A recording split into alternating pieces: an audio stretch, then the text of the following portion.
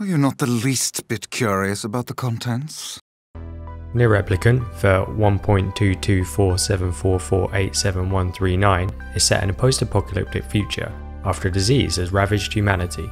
It is so far in the future that society has looped back to a medieval-like state, making for a truly unique setting in which our present is considered ancient and aspects of our past are the present.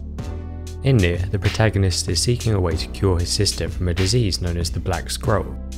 The story really is the main motivation for playing, so even though it's the most important part of the game, I won't go into any detail here in order to keep this as spoiler-free as possible. I'll summarise briefly by saying that it's unique, compelling, and deals in emotions that generally range from devastating at worst to melancholic at best. The game has a memorable cast of characters. Most notable are Grimoire Weiss, a pompous talking book, Kaine, a potty-mouthed woman in fine underwear, and Emil, a gentle and kind noble boy with the gaze of a gorgon. They are all such different characters with extremely different backgrounds, making the friendship they form and the interactions between both them and the protagonist all the more special. Weiss! Good to see you, Kaine. Although I don't think anyone has ever accused me of being a little bitch before. And you, we meet again. You'll even feel a deep connection with Yona, the protagonist's little sister, despite her not really having all that much screen time. This is partly due to her diary entries appearing in the loading screens, adding additional detail to the kind of relationship she and the protagonist share. For further reading on the story and characters, a book named Grimoire NieR was released in Japan only, but a translation is available online. I'll share a link in the description below. Of particular note is a story named Witch's Sabbath, which clearly explains why Kaine was mistreated and labelled a freak by the villagers. This is something that's only vaguely hinted at in the main game. The voice acting is top notch, and this is especially true of Weiss and Kaine. Their petty squabbles are something I can never get tired of. Shut the hell up before I tear off your arms, ram a stick up your ass, and turn you into a kebab! Keep her away from me! That you were able to restrain that hooligan with words alone is testament to your vulgar speech and vile character. Cram it up your index, book. Also, on the audio side of things, the soundtrack is one of the best in any game I've ever played, and there's really nothing else quite like it, aside from perhaps in NieR Automata. The tracks are beautiful but have a strange sadness to them, which really fits the tone of the game. Game director Yako Taro specifically requested that the soundtrack would be heavy on vocals, but to ensure that they don't clash with the main dialogue or deliver lyrical messaging that would otherwise be at odds with certain scenes, these vocals are in a made-up language. This made-up language is comprised from sounds from various languages that vocalist Emmy Evans has encountered, and serves as a sort of approximation of what a language in the far distant future might sound like.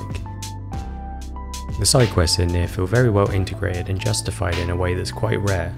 Since the protagonist was raised as an orphan by the villagers, he feels that he owes them, so taking on odd jobs for small payments is part of who he is as a character, and it's implied that he's been doing this since long before the start of the game. The protagonist's over-eagerness to help everybody gets referenced quite a few times in a self-aware way in the form of comments from Weiss and even the quest givers themselves. Hey, I know you. You're that kid who takes any job, no matter how weird or demeaning. Not really how I'd phrase it, but okay. The game's pacing also ensures that taking on side quests feels like the right thing to be doing at that moment. It also gets around a problem that other games often have, where side quests can break immersion due to them not really aligning with the character's motivations. Like, why would I be running fetch quests when I need to be saving the world? After a while, the side quests do start to become a little bit tedious. This is especially true when they have multiple steps, since their progress doesn't carry over into the next playthrough if you don't complete all the steps. There are multiple endings that are unlocked by completing back-to-back playthroughs. You could call these routes, however with a single exception where a route will branch right at the end, it's basically linear. There's a single path through Route A that goes straight into a single path through Route B, and so on and so forth. Luckily, routes B to D will start around halfway through the game, which does help prevent them from becoming too tedious. The Route B to D playthroughs, while adding some additional depth, are far too similar to Route A gameplay wise, especially considering that even within a single route, certain areas must be revisited multiple times for both the main quest and side quests, and the locations and dungeons don't change on each visit. You'll be fighting exactly the same waves of enemies in exactly the same patterns, and the core combat really isn't compelling enough to stop this from getting boring quickly. The re-release also has a new ending route, Route E. All I'll say here is that it's very different from the others. Just now I briefly touched on how the combat isn't really that compelling.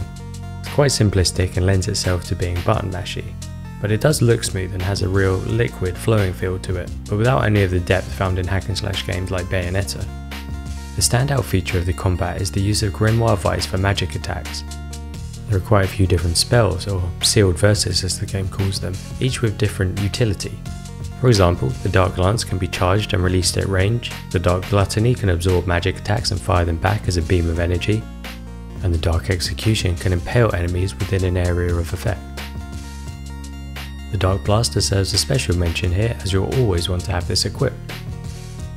It allows for a steady stream of weak, ranged magic attacks, and unlike the other spells, is independent of the player's animations. What this means in practice is that the player can keep firing while dodging, blocking, and even while attacking. There are some unique and creative gameplay elements that really stood out to me. One is how the camera forces itself into different positions at different points in the game, making it feel like the game is switching to a totally different genre. For example, side on like a platformer, or top down like a bullet hell shooter. There's also a section that takes you through various text-based adventures, one of which involves navigating a maze-like castle in a certain number of moves. I actually had to reach for a pen and paper for this section and draw out a map. When NieR was first released in Japan, the PS3 version was NieR Replicant and the Xbox 360 version was NieR Gestalt. Outside of Japan, however, only the Gestalt version was released on both consoles. This Gestalt version of the game features a different protagonist, this time Yona's father. It's great that the remake is based on the Replicant version, since this is a new perspective for players in the West. However, the father-daughter relationship felt like a much tighter bond than that of the brother and sister. He also just looks way cooler. The brother protagonist's visual design really doesn't appeal to me. I played the PC version from day one and had quite a few issues.